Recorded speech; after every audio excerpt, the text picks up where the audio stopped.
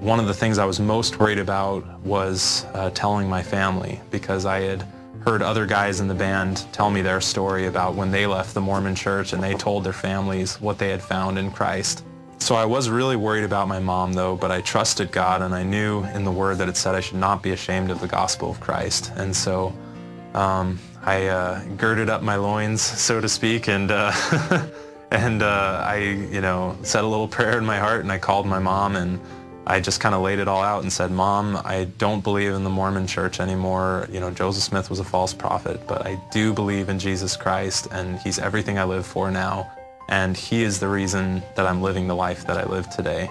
And I just laid it all out, and I braced myself, and there was just a brief pause on the phone, and I was really expecting my mom to say, I don't love you anymore, son, get thee hence, Satan, or something like that.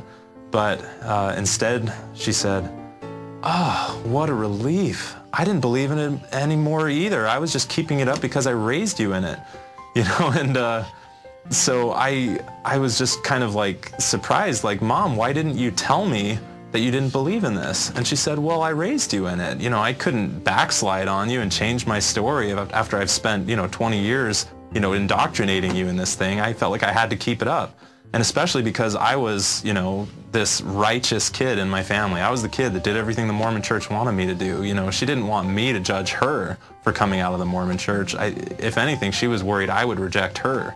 And so, it's just not the reaction I expected at all, but really it just goes to show that, if you have any doubts in the Mormon church or are struggling with believing certain things, realize that you're not alone, that there are lots of people out there who are struggling with it, that are afraid to leave for various reasons.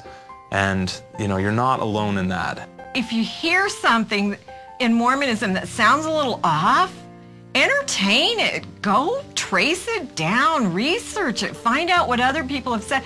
Do not shut the door. Do not put up a wall. Because what if you're wrong? What if what you've believed all your life isn't the real Christ? It does have eternal consequences. That truth is everything. Christ said he came to testify of truth.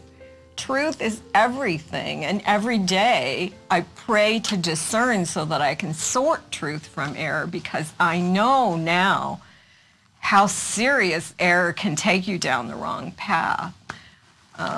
So my friends, I'm here and willing to talk. It's a public life, and it's not always pleasant, but it is part of being a Christian, and so the glory be his.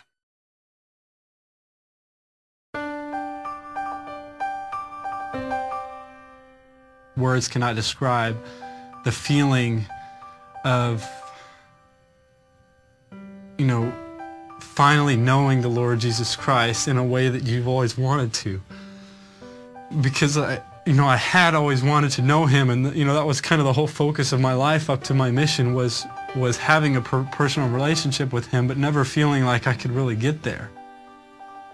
But reading his word for the very first time, and being washed clean by that word, and understanding what his gospel really was, that's what changed my life. And I finally, for the first time in my life, had this incredible personal relationship with Jesus Christ. There was no barrier.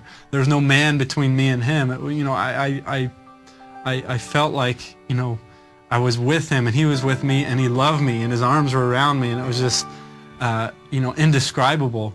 And so, for the church to say that my salvation was at stake, it didn't mean anything, because I was so secure in Jesus Christ. I had this relationship with him that I was so sure that he had saved me, from my sin by the work that he did on the cross, that I was at complete and total peace. And I would want to read this scripture to you in Philippians chapter 3, verse 7. Paul says, "Whatever gain I had, I counted as loss for the sake of Christ. Indeed, I count everything as loss because of the surpassing worth of knowing Christ Jesus my Lord. For his sake I have suffered the loss of all things and count them as rubbish in order that I may gain Christ."